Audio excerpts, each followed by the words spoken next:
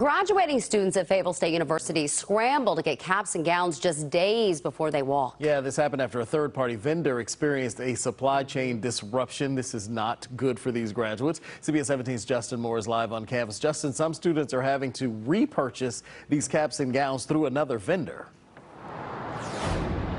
That's absolutely right. Those students are having to come here on campus to the bookstore to repurchase those items. And frankly, some students just can't afford that.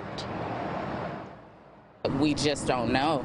We just don't know what they're going to do. We have to wait until Saturday to figure it out. Some graduates at Fayetteville State University are in panic mode. With just a few days out from graduation, they haven't received caps, gowns, and hoods, all items ordered through Herf Jones back in April. A really stressful situation.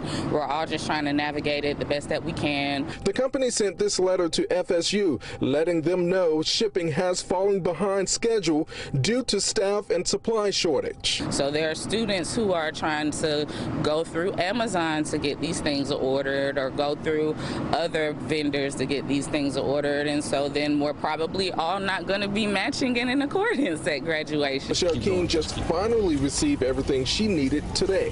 We put in a lot of work for this day. We put in, especially those of us who had the honors, and we want all of our decor. Students who aren't so lucky as King will have to go to the campus bookstore to purchase what they need through another vendor. There are students who aren't fortunate enough to have that help and who are literally like, I can't afford to purchase it twice. The university released a statement saying FSU is working with graduating students who have not received all their regalia and are confident that all of their graduates will have a cap and gown for Saturday's commencement ceremony.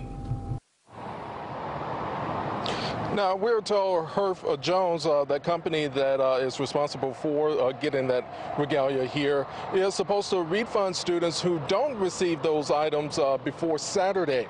And also, good news tonight that the Fayetteville State University is planning to foot the bill of those students who can't afford to repurchase the items here on campus.